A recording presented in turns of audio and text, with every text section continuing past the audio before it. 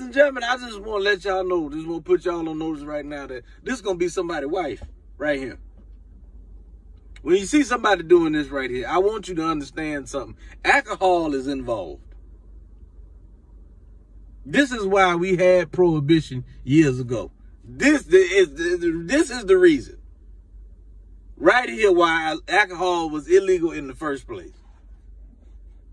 And you know what? I'm sorry. I'm not even gonna blame liquor. If you doing this in a public bathroom, you the problem. There's no drug that makes anybody do this. There ain't no marijuana, ain't none of that. There's nothing. Nothing at all.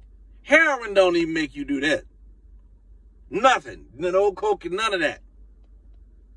Cause you the only one. You the only one. That's just you. That's your life. That's your mentality. To put a toilet that has been thoroughly used round your neck. I bet you're gonna walk out there and go kiss somebody. And he gonna have all kind of rashes and outbreaks. And you gonna act like you don't know what's going on. I tell you what's going on. Your chest burning because you've been chest to chest with her and she got old urine stains. Never mind. You know what? Let it go. I'm good. I'll let it go.